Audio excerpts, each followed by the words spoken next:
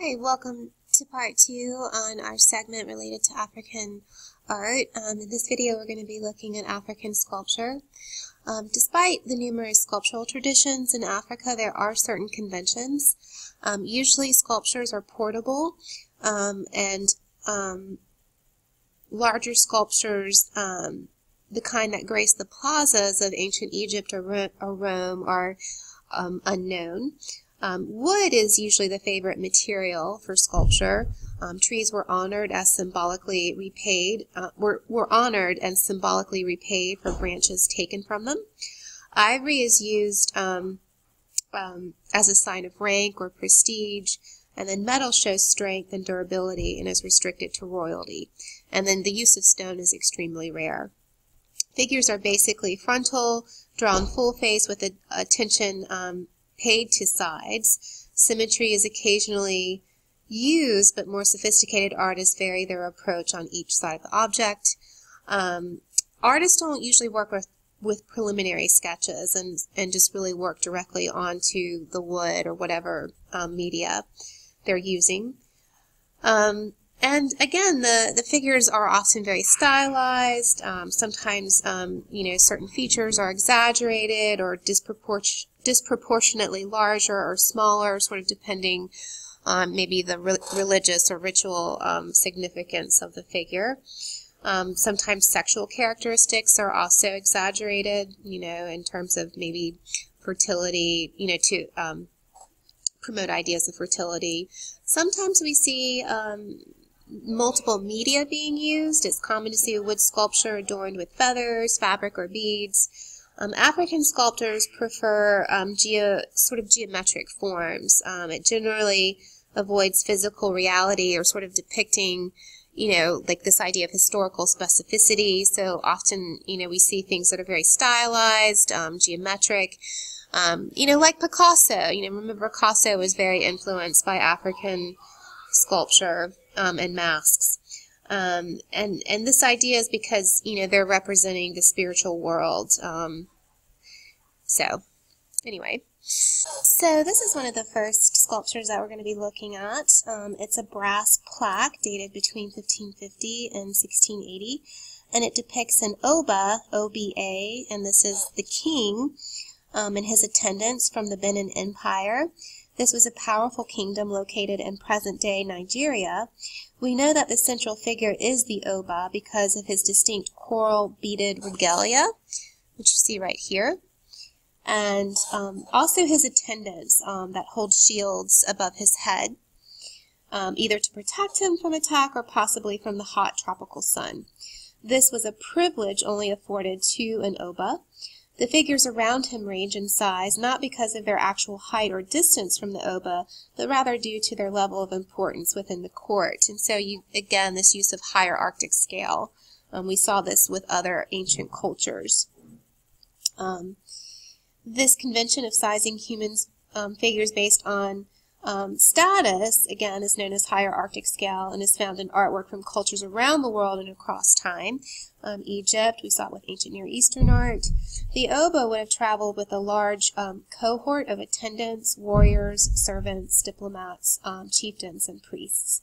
The plaque originally hung alongside many others on posts throughout the palace of the Oba. The order of their placement on the post would have told the story of the royal lineage of Benin's Obas, who traced their dynasty all the way back to Oranmian, whose son was the first Oba of Benin. However, the sequence of the plaques is lost to us since they were long held in storage when found by Westerners in the 19th century. You may notice that the Oba rides side saddle on horseback, which would seem to indicate a connection to Oba Esigi, E-S-I-G-I-E, who ruled circa 1504 to 1550. He was the first Oba to travel by horse, so that's why they think it might represent him. However, without knowing the original order of the plaques, we will never know for certain whether this is Esigi or a later Oba who emulated his brash new mode of travel. Artists working in brass were organized under Esigi. Today, artists working in brass in Benin are part of a brass workers guild, and it was likely that previous generations would have also worked collectively. These artists created plaques and other sculptures using what is known as the lost wax casting technique, in which first a more malleable wax version of the final brass work is made. It is then covered in clay and fired to harden the clay, removing the wax, which melts away in the process, hence the form or the term lost wax. Hot molten liquid brass is then poured into the clay mold. As the brass cools, it hardens and the clay is removed, revealing the finished plaque. Almost every detail in this work speaks to the Benin Kingdom's mutually beneficial trade with Portugal, which first made contact with Benin in the late 15th century. The Portuguese received items like peppers, cloth, stone beads from Benin, while Benin received, among other items, the coral that make up the beads worn by the Oba in his necklace, and even the brass that makes up this plaque in the form of manillas or armbands worn by the Portuguese, which would have been melted down as the raw material for this plaque. So this is a contextual photograph. This is a contemporary Oba, Benin Oba and his attendants, and as you can see, the photo is very similar to the arrangement of the figures depicted in the plaque. So we can see that this tradition has been going on for quite some time.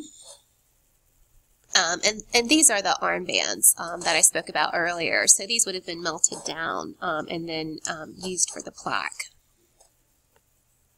So we'll look at some details. The rosette shapes that adorn the background of the plaque were possibly derived from Christian crosses brought by these European traders. Even the horse that the Oba rides was originally introduced to West Africa from across the sea. This is nothing quite like these plaques. There's nothing quite like these plaques in all of Africa or Europe from this period, and some scholars speculate that they were created as a way of reconciling traditional African brass sculptural forms with the illustrated books and prints that may have been in possession of the European travelers. So they thought maybe these plaques were sort of influenced by these ideas of these books and illustrations or illuminated manuscripts that these Europeans carried with them.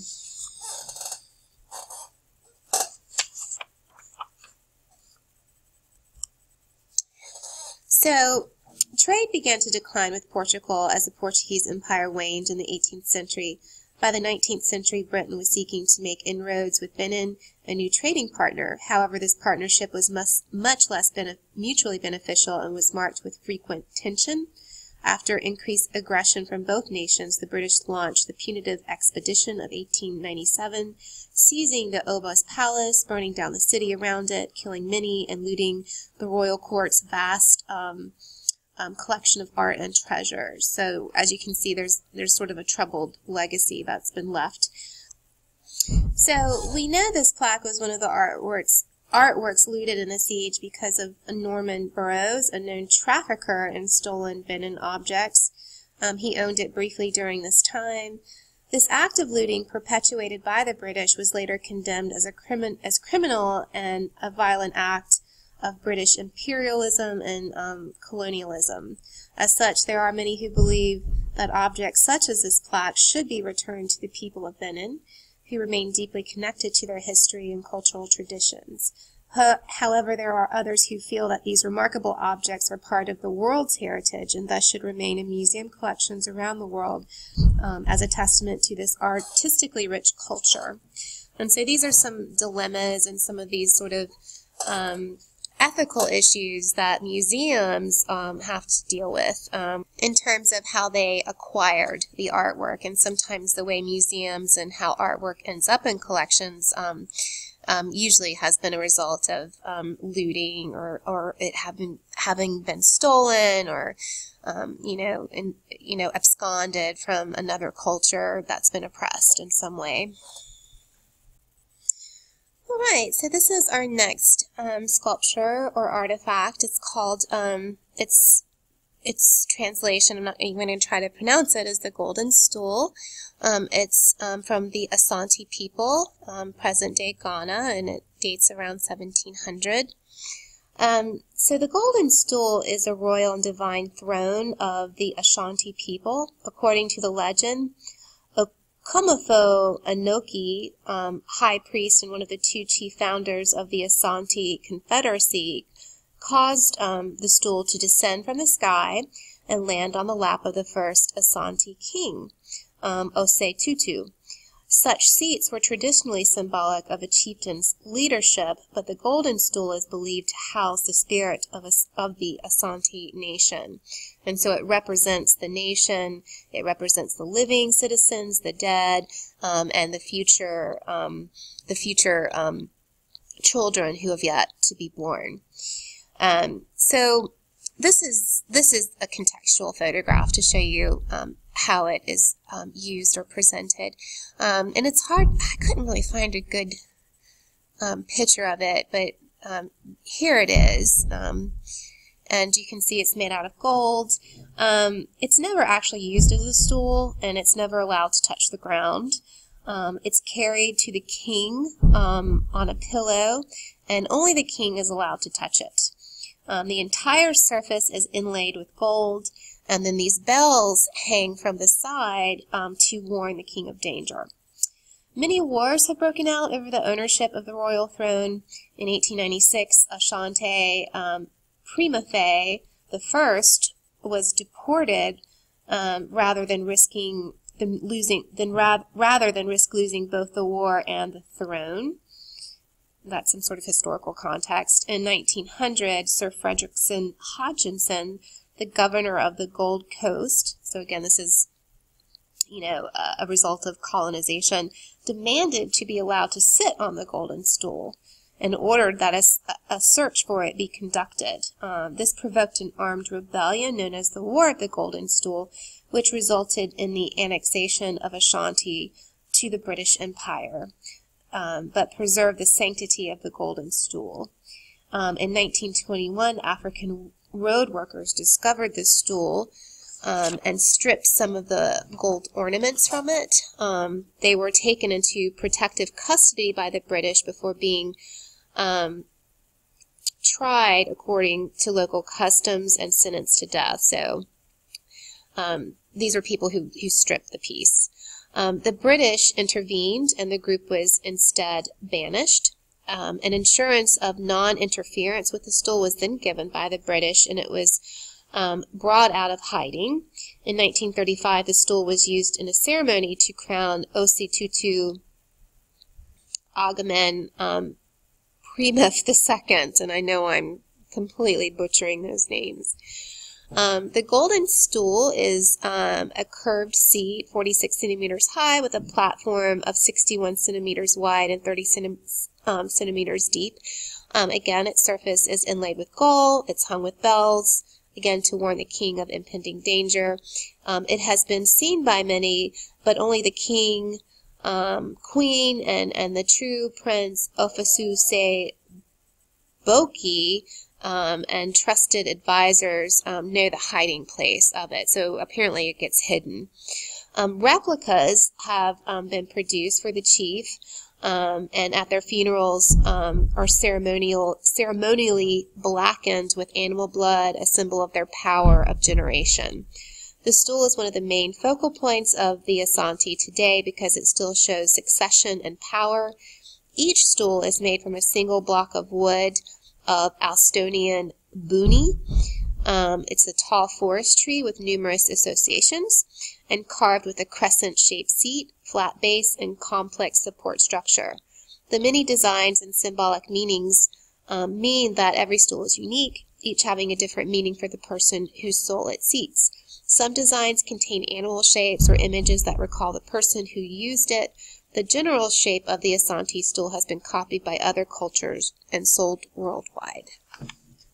They also would rub an oil on the wood part of it to kind of give it a sheen. Right. So we're going to be looking at some portrait sculpture. In all world cultures, artists honor remarkable leaders by creating lasting works of art in their honor. Historical leaders in the West, like Alexander the Great. We saw a lot of Roman Republican portraiture. We've seen numerous examples of portrait painting in many different historical periods in art history. And, you know, they're really meant to sort of create a legacy for that person being represented, and also to celebrate the accomplishments of their lifetime. And, you know, they're remembered through that work of art, which is created to preserve, again, their legacy. During the first half of the 18th century, the Kuba king Mishang Mabul was celebrated throughout his kingdom for his generosity and for the great number of his loyal subjects. He was even the recipient of his own praise song. At the height of his reign in 1710, he commissioned an idealized portrait statue called a Dop, N-D-O-P. With the commission of his Dop, Mishang Mabul recorded his reign for posterity and solidified his accomplishments among his pantheon and his predecessors. The Dop was portrayed. His likeness was eventually purchased by the Brooklyn Museum in 1961 and has been on view at the museum since that time. It was first collected in 1909 by a colonial minister in what was then the Belgian Congo, the European country's colony. So, why are Meshé, Mabul, and others commemorated in the arts of Africa are largely unknown to us. Unlike in European contexts, history in sub-Saharan Africa was not written down by members of cultural communities until colonialism in the late 19th and early 20th century. Instead of written records, oral narrative was the primary method of collective and personal histories to be passed down from one generation to the next. As these spoken histories were passed down, they were changed and adapted to reflect their time. The changing nature of oral narrative is like a highly complex game of telephone, where the words can be changed, and often only the spirit of the original meaning is preserved. Before being purchased by Western collectors and museums, African sculptures served as an important historical marker within their communities. The Dop, or Nadop, I'm not sure how you say it, sculptural record helps freeze a moment in time that would otherwise be transformed during its transmission from generation to generation. When we look at these sculptures in museums, it is important to remember that they were created about and for individuals. Since information in history was transferred orally in Africa, sculptural tradition like the Nadop can help us gain insight into information about historical individuals and their cultural ideas. The Kuba artists, we'll talk about that, lived in the Democratic Republic of the Congo, of the southern fringes of the equatorial forest, in an area bound by two rivers called the Kasi and Sakuro.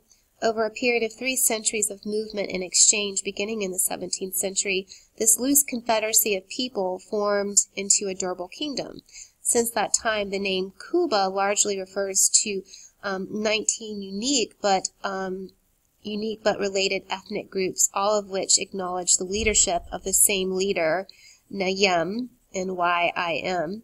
The Kuba are renowned for a dynamic artistic legacy across the media. Historically, Kuba artists are professional wood carvers, blacksmiths, and weavers who work exclusively for the Nyim. Kuba artists learned their art by becoming apprentices to others who were well known and accomplished in their communities. Similar to art traditions in other world cultures, the apprentices imitated or copied earlier pieces from their teachers until they were skilled enough to develop their own designs. Although the names of individual artists were not written down and are not known to us today, artists were sought after by name and were important to the Kuba royal court and beyond. So, Nadab sculpture. The Nadab statues might be the most revered of all Kuba art forms.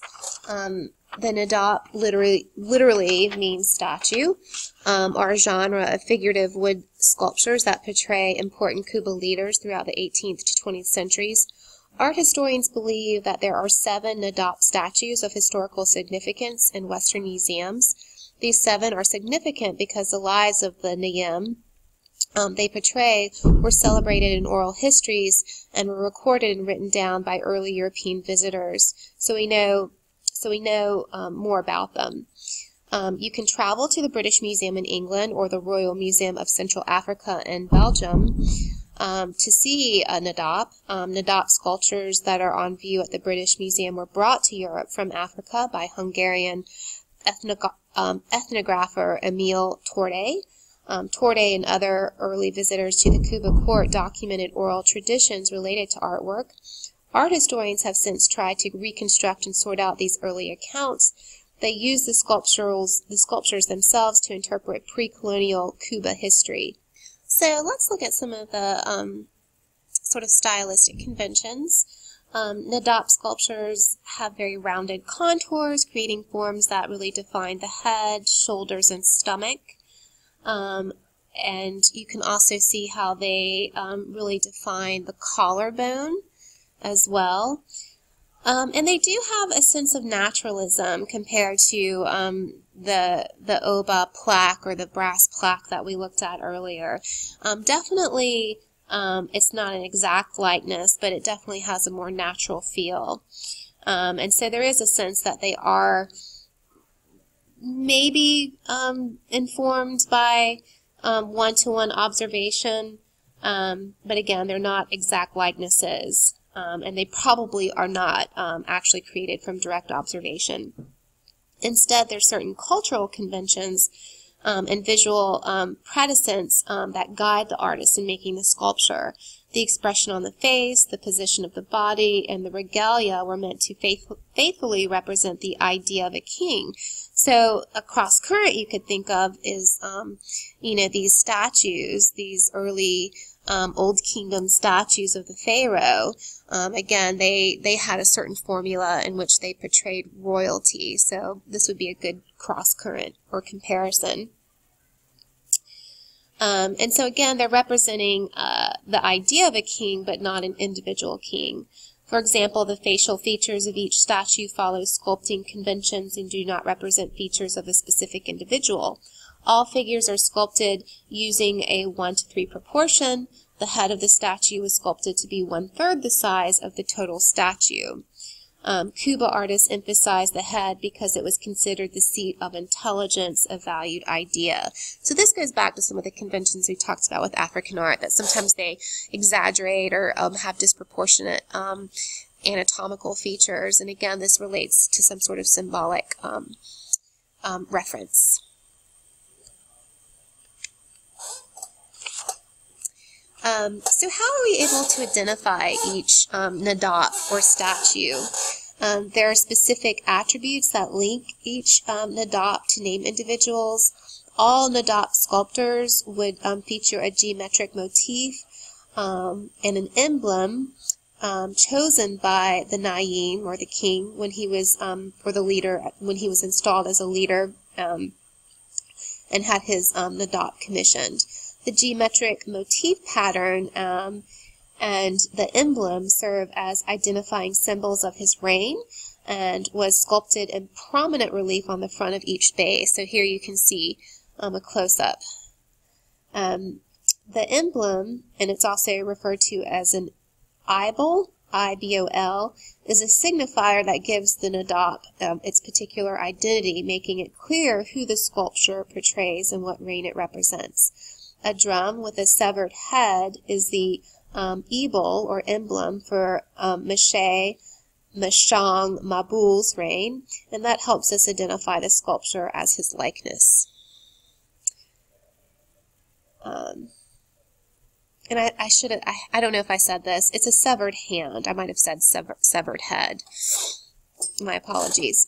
Other styles or conventions that were followed by sculptors of Nadab can be found in royal regalia such as belts, armbands, bracelets, and shoulder ornaments, and a unique projecting headdress called a shadi, which you can see here. The arms of each Nadab extend vertically at either side of the torso, with the left hand grasping the handle of a ceremonial knife, ikul, I-K-U-L, and the right hand resting on the knees. Artists decorated the surface of the sculpture by carving representations of what was conventionally worn. The finely chiseled details correspond to objects that represent the prerogative and prestige of the Nayem, or the king. The Nadab of Meshi Mashang Mabul is part of a larger genre of figurative wood sculptures in Kuba art. These sculptures were commissioned by Kuba leaders or Nayam to preserve their accomplishments for posterity. Because transmission of knowledge in this part of Africa is through oral narratives, names, and histories of the past are often lost. The Nadab sculptures serve as an important marker of cultural ideas. They also reveal a chronological lineage through their visual signifiers. And then here, again, is another sort of contextual photograph of the Nayem. So this would be the leader or the king. And you can see here some of the regalia is similar. He has the shadi, and then there's the drum.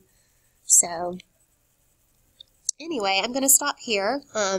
We will be looking at some more African sculpture. We're going to be looking at power figures, which are really cool in our next segment, and also looking at some African masks. So stay tuned.